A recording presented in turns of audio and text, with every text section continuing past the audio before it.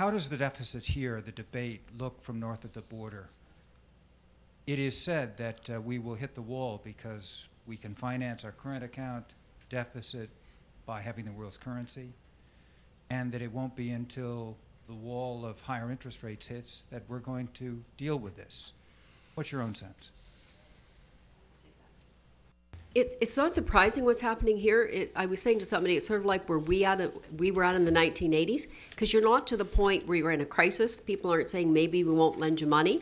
And so you play around the edges. Somebody says, I can deal with the problem by taxing the rich. Well, you can't. Or I can deal with it by getting rid of waste or mismanagement. You can't. I think you're still on the outlier part of that. A big part, before you actually realize we've got to do this because there's no choice, there's a lot of denial. We don't have to do that big stuff, and we can't for all these reasons. And here's some small stuff we can do that isn't going to hurt me or anybody I know. And I think you're at that stage. Our only plea really is if you start tackling it before you hit the crisis stage, when they say, look, we're having trouble lending you money, it's going to be a heck of a lot easier. The longer you wait, the worse it gets.